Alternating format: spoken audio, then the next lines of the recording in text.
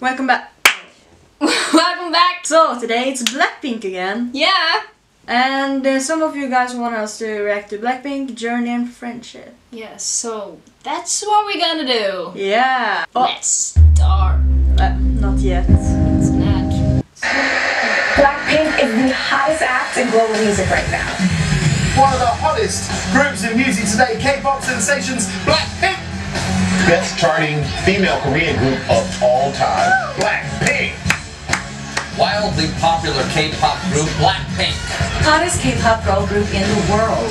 International phenomenon. Blackpink is the revolution. 하나, 둘, 셋. 안녕하세요, 블랙핑크입니다. We're just four little girls. We're four different girls that came from four different worlds. We all had one dream and it wasn't an easy thing to just stay there. Rosie joined us last. 어제 처음 왔을 때 우리 진짜 그날 새벽 6시까지 우리 숙소에서 근데 우리 딱 4시였어. That's when these girls became my family and they really stuck by me. Why am I emotional? 처음 왔을 때 의사소통 하나도 안 됐었어요. 뭐지 회사에서 저랑 영어로 쓰지 말래요. 대화하지 말래요. 힘들긴 했는데 멤버들이 같이 막 홍대 가자 막 뭐 이렇게 하니까 그래도 그때부터는 말도 빨리 늘었어요. We had a lot of fun, went through a lot of hard times too. 오늘 솔직히 진짜 열심히 준비했지. 하루도 빠짐없이 연습하고. 얼마의 평가? 그 진짜 냉정한 세상이었어, 세계였어요. 매달 말에 솔로곡 하나, 단체곡 하나, 댄스곡 하나 이렇게 하는데 옷도 정해야 되지, 그룹도 정해야 되지, 파트도 정해야 되지, 노래도 정해야 되지, MR도 만들어야 되지, 안무도 만들어야 되지, 안무 연습해야 되지, 중간 평가해야 되지, 뭘 매주 찍는, 일주일에 한 번씩 찍는 보컬 영상도 찍어야 되지, 팝핀 영상 찍어야 되지, 클럽 영상 찍어야 되지. 뭐 할 게 너무 많았어요, 매달. It was really difficult, to be honest. Some people just go home after a month, some people go home after 3 years. I don't want to go home. I felt like it was a fight against myself. I have to make this work. I'm never gonna leave Korea without making this work. 저희가 데뷔가 좀 많이 미뤄졌어요. 그쵸. 준비 과정이 되게 길었어가지고 데뷔 앞까지 갔다가 이게 확 좀 미뤄지고 이랬던 경우가 많아서 좀 힘들었던 순간보다 저는 멤버들이랑 좋았던 시간과 같이 버티고 같이. You know what I think? What? It's insane how much they have to go through. Yes. Like when they're trainees. Yeah, it's so different from like other countries, like other than like Korea or like Asia or whatever. Yeah, I think it's that's why like they are so successful. I think. And they deserve, like every K-pop group deserves recognition because of the hard work. No one else does that. No. Like no one in like Europe or America, as I know, do not do that. Like I'm training for like years. Like yeah, people go through hardships and stuff, but that's like very exhausting. And like when they're trainees for years and then someone tell you to go home. Yeah, like so I think a lot of people is not even going to make it, you know. No. After so many years. And that's insane to think about. Yeah. So people are so lucky. Yeah. To be like in the groups. Yeah. Wow. 이렇게 힘을 되어줬던 게 좀 커서 제가 잘 견디고 여러분을 만날 수 있게 이 자리까지 온 것 같아요. Four of us. 정말 그 생활을 6년 정도 했는데 그 시간이 있었기 때문에 블랙핑크가 더 단단한 거 아닐까요? 8월 8일 되게 뜻깊은 날이네요. 안녕하세요, 블랙핑크의 지수입니다. 블랙핑크의 제니입니다. 블랙핑크의 로제입니다. 블랙핑크의 리사입니다. Blackpink in your area. 그 콩같이 느껴지고 That's their first performance. 엄청 떨었던 것 같아요. 전날은 거의 잠을 못 잤죠, 제가. 크면서부터 저는 오늘 지금 저희가 이제 오늘 꿨을 땐 꿈들을 No. I can't. I saw the same. When people are crying, guys. Oh my god, why?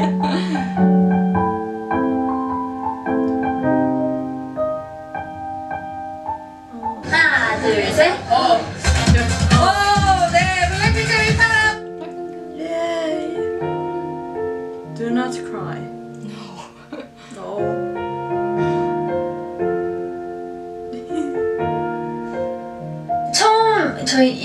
때 너무 깜짝 놀래가지고 저도 모르게 눈물이 이제 나와가지고 되게 놀랐는데 또 이렇게 민폐같이 막 눈물을 그래서 저희 멤버들 다 같이 또 다 울고 그런 상황이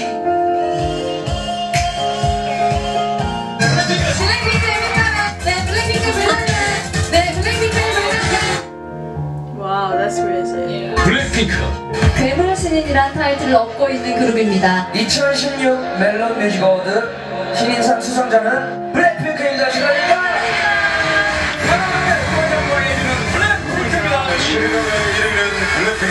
올해 신인상 블랙핑크 제31회 골든디스크 시상식 디지털 음원 부분 신인상 블랙핑크 분들 축하합니다. 제26회 타이완 서울 가요대상 신인상 블랙핑크 축하드립니다.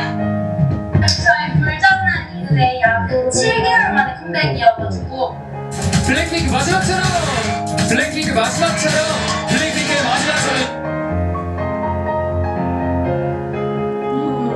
우리 블링크 너무 감사합니다. 월드스키상 발표하겠습니다.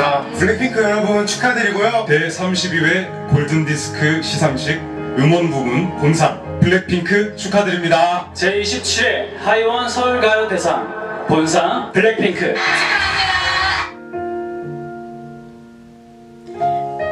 They got success like really fast. Yeah, they did. They debuted in 2016. Yeah, and they're like the biggest girl group ever now.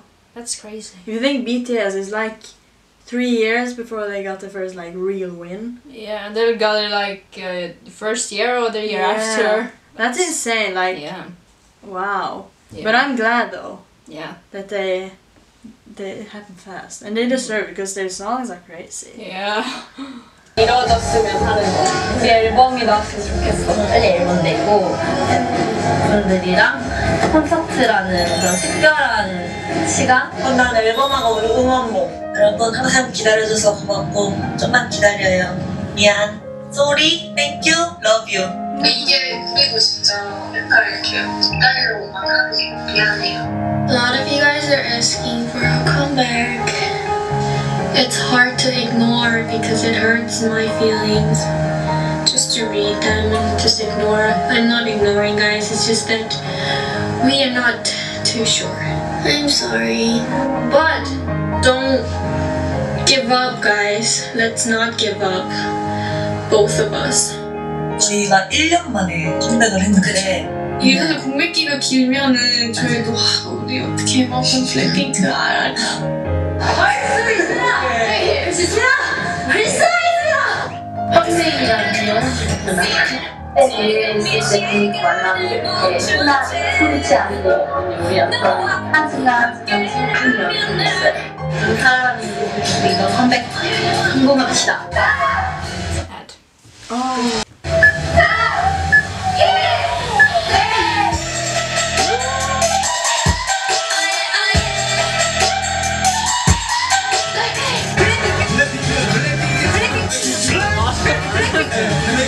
블랙핑크 2018 멜론 뮤직 어워드 댄스 여자 블랙핑크 뚜두뚜두 멜론 뮤직 어워드 탑10 블랙핑크 축하드립니다.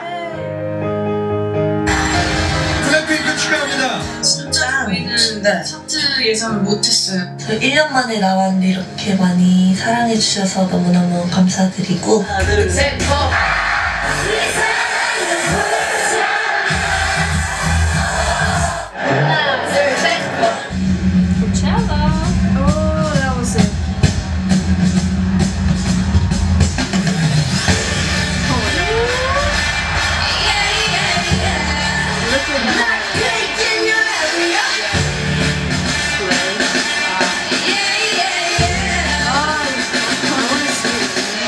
You guys are going to be the first Korean artist that many people at Coachella will ever see for the first time. How do you guys feel about that? I can't believe we're the first of anything. That's coming. I love her so much. Yes.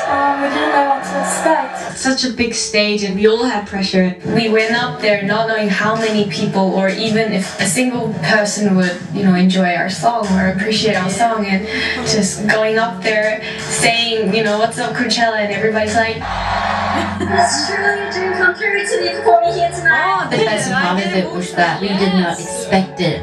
Thank you. We've lived together for already almost 10 years. So I think we're closer than like our family. So we're basically like new sisters to each other. Instant sisters. 이제 회사 처음 딱 들어오는데 제니 언니가 되게 친절하게 좀 친언니처럼 영어로 이렇게 하는 이것저것 이렇게 설명해 주는데 저랑 같이 맨날 저희 부모님 보고 막 이럴 때도 많았거든요. 그러면 당연히 막 리사도 보고 싶겠네 이렇게 생각이 들었죠. 항상 보고 싶은데 맨날 멤버들이랑 있으니까 그냥 같이 놀고 그러면 어쩌다가 엄마 아빠 생각이 안 나서 언제 사줄 거예요? 왜? 놀아줘. 언니가 만약에 정말 It must be hard for Lisa too because her parents living in Thailand or yeah I think. Yeah, that's like she definitely don't see them often. No. That's really sad though. Yeah. But that's good she has them. 생김새와 맞게 진짜 또 조용하고 여성여성한 성격이었으면 저희 팀이 되게 우울할 수도 있었을 것 같아요. 쭈비쭈비 큰 언니가 된 것처럼 애들을 더 잘 챙겨줘야 되겠다. She's very important in our group. 평생 잘해주려고요. 근데 언니 손대가 무서워. They're like super supportive. My member, they know that I have a hard time. They always come to me and ask like, "What's up? Do you want to go hang out or like grab some food?" It's good to have someone to lean on. I think that's the best part. You guys should be very proud of Lisa. She's been healthy, she's been strong, she's been positive. I want to say to let everybody know it's okay. You'll take care of yourself. 가족 그 이상. 가족 미안. 평생 갈 친구. 소중한 존재. 많이 사랑합니다. 멤버들. We've literally spent more time with each other than our family. So we know each other. 서로에 대해서 혹시 얼마나 알고 생각하세요? 거의 한 99.9%? 얘가 딱 절 쳐다보면은 제가 알아요. 소름 돋아. 머릿속으로 하는 말 딱 이렇게 딱 맞으실 때가 있어요. 언니! 가만히 보는 거 봐. 야! 진짜 나를 봐! 가족이랑 해도 이만큼 못 맞죠? 저는 처음 되게 차가운 줄 알았어요. 왜냐면 근데 막 중간중간에 이거 이렇게 하면은 더 좋아. 잘 만들었지? 그래서 제가 막 되게 뭐지? 이랬는데 심쿵 막 뭐지? 이랬는데 나중에 이제 점점 친해지다 보니까 알고 보니까 낯을 가린 거예요. 챙겨주고 싶은 마음에 내가 이렇게 한 거였죠. 나중에는 막 엄청 달라붙어서 제가 젠득이라고 별명까지 지었고. 저 몸을 처음 펴고 그때부터 룸메이트였어. 만난 지 3일째였는데 알몸으로 탕 안에서 뜨거운 탕 안에서 꿈에 대해서 얘기를 했어. 그냥 하루하루 같이 커가는 쌍둥이 같아서. 형아. 형아. 왜? 형아. 뭐? 형아. 뭐? 형아? 맞다, 형아. 뭐? 형아, 너 바비. 나 그렇게 불러다 바비 있어. 혹시 나 지금 너 앞에 있어. 형아, 너. 너야말로 우리 자주 싸우지만 나도 너 It's funny because Lisa and Rose's whoosh reminds me of our friendship. Yeah. Like the way they are. Yeah. It's so funny to see. 나 지금 죽는다, 너. 죽는다! 리사가 있어서 내가 이 정도로 좀 잘 버틸 수 있구나 이런 생각이 가끔씩 진짜 문득 들 때가 있는데 없었으면 진짜 허전했을 것 같아요. We're younger than them, but we're always the 저희 팀에 리더가 없어서 내가 너무 오랫동안 다 같이 연습생활 하고 친구처럼 지내는 거를 이제 보셔갖고 그냥 리더가 없는 게 얘네 더 평화롭게 잘 지내겠다. Those are my guardian angels. 6년 동안 너무 같이 고생해준 멤버들도 감사하고 솔로라는 곡을 통해서 듣는 모든 분들께서 존재만으로도 아름답고 충분히 빛날 수 있다는 거를 표현하고 싶었는데 언제나 빛나는 우리 블링크! 앞으로 평생 살아갈 18일이 되면 블링크랑 함께할 것 같아요. 블랙핑크에게 블링크란 사랑, everything, 고마운 존재, 큰 힘. 제일 행복했던 순간은 아무래도 저희가 처음 콘서트를 했을 때 뭔가 진짜 데뷔를 했다는 게 이렇게 좀 더 확실히 다가오는 느낌. 제가 몇 년 동안 연습을 하다가 데뷔를 해서 이렇게 큰 무대에서 많은 팬분들 앞에서 We would like to thank all our Blinks for supporting us ever since day one. We're really eternally grateful to have you guys by our side. We always say it, but really thank you so much for listening to our music, and it's a miracle that it's even anywhere close to that chart, so it's all for you guys. Thank you so much. ขอบคุณพี่ๆทุกๆคนนะคะที่คอยเป็นกำลังใจให้พวกเรามาโดยตลอดนะคะขออยู่กับพวกเราไปนานๆนะคะขอบคุณค่ะ Thank you, Blinks, for always supporting us and listening to our music and liking our music and just for existing. And we love you so much. I love you guys way more than you think. Thank you, Blinks, for making my day and making everything happen. You guys are my angel. I just want to say we're the luckiest because we have you guys. They seem to love our imperfections also. They're very, very kind-hearted. 블링크니까 좋다고 하는 거예요. 여러분, 너무 그렇게 생각하면 안 돼요. 블링크가 바라보는 시선과 세상이 바라보는 시선은 다를 수 있다고요.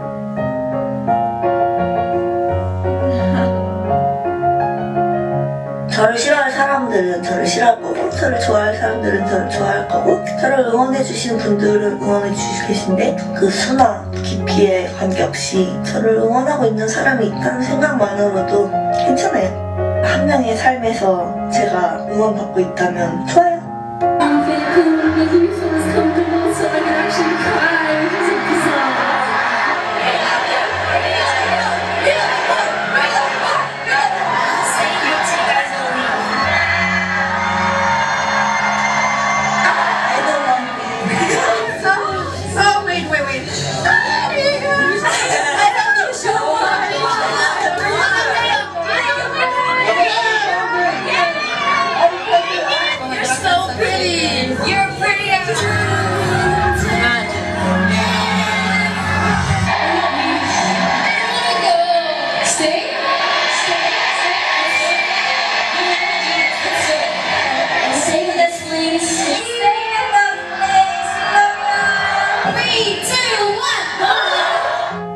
블링크도 꼭 너무너무 행복한 추억으로 저희랑 만났던 모습들이 마음속에 남아있길 바랄게요.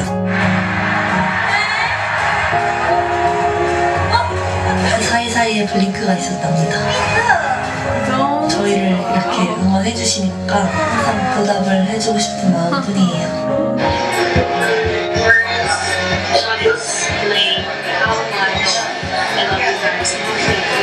I appreciate everything you guys do. I'm so happy to see you guys. 여러분들 덕분에 저희가 힘이 생기고 열심히 끝까지 재밌게 했던 것 같습니다. 블링크 사랑해.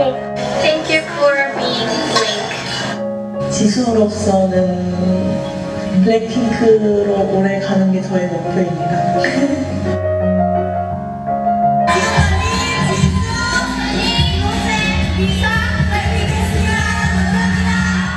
우리는 10년 뒤에 뭘 하고 있을까요? 아직도 이렇게 블랙핑크로서